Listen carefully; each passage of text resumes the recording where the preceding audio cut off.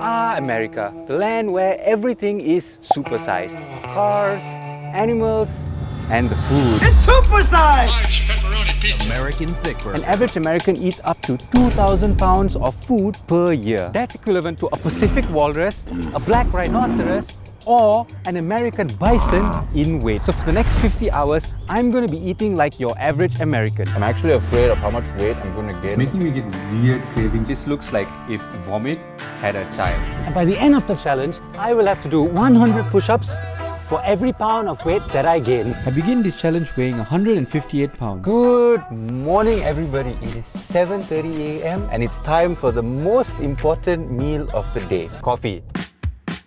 400 million cups of coffee are consumed every day in America. That's equivalent to 40 Olympic-sized swimming pools worth of coffee. What better way to start out the day with some drug addiction?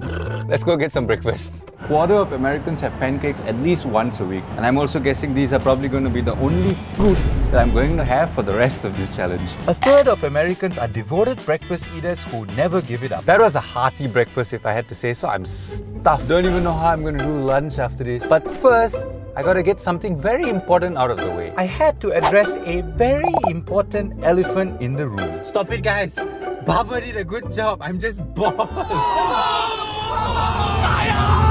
The larger than usual portion sizes were starting to weigh in on Those 1,000 calories took forever to burn off. It's about 2 p.m. right now. It's time for lunch at... Can I get one Big Mac? Sorry sir, Big Mac is out of stock. Oh, out of stock. They ask Okay, you how you are, okay. you just have to say that you're fine when you're not really fine, but you just can't. How are they out of Big Macs? How can a McDonald's be out of Big Macs? No wonder Malaysia is the most obese country in Southeast Asia. They don't have a Big Mac. If they had a Big Mac, they'd be #1 in the world. 20% of American meals are eaten in the car. That's because it's so easy to get food at the drive-thru. I'd rather just sit in my car and avoid judgment from other people about my life choices. You must be wondering why there are 2 drinks over here. That's because a large Coke in the US is the same as both of these combined. Talk about drinking your calories. I'm actually afraid of how much weight I'm going to gain by the end of this challenge. Been working on this since the afternoon. It's making me get weird cravings for things like water. Time for snack. Lays.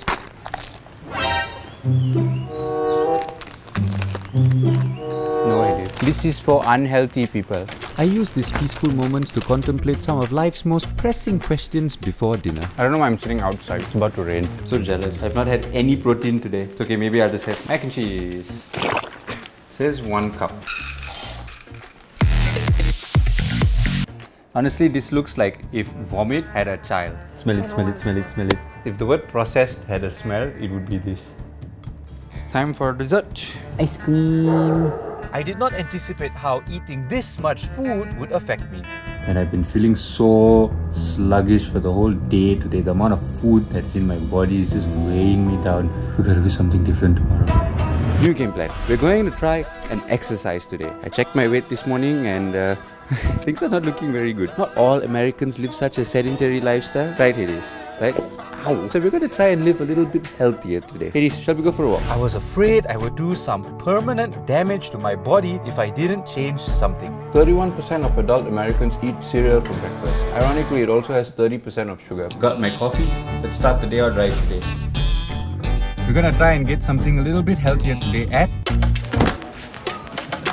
We shall continue with eating in the car again today. After breakfast, for every hour that passes...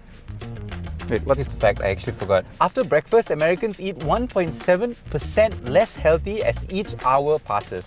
So it's important to make healthy choices throughout the day. So we're going to chow down this Subway and then make our way to the gym to burn off as much as we can. And after that, we get to splurge on this chocolate chip cookie from Subway. With yesterday's food wreaking havoc on my body, I had to dig deep to find the energy to complete this workout.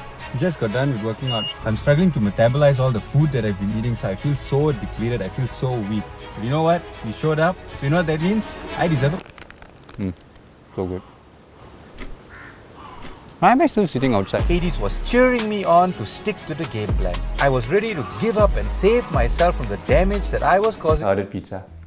And my body's been taking a beating from all the food. But we still have dessert to go after this. And then the final weigh-ins. Are you team crust or team no crust? I'm for dessert. Doctors are going to love me. I'm going to give them good business from the amount of shit I'm eating.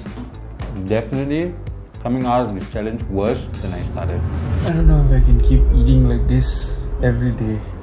I've only been eating like this for the last 40 hours, and I can't imagine some people who do this every day. My body is starting to turn against me.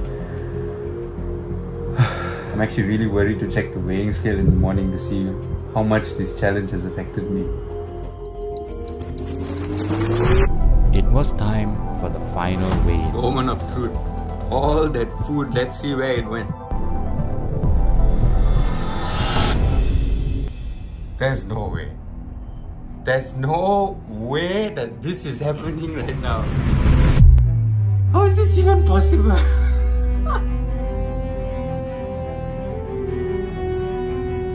So I actually lost 1.5 pounds. I lost weight from all the food that I ate.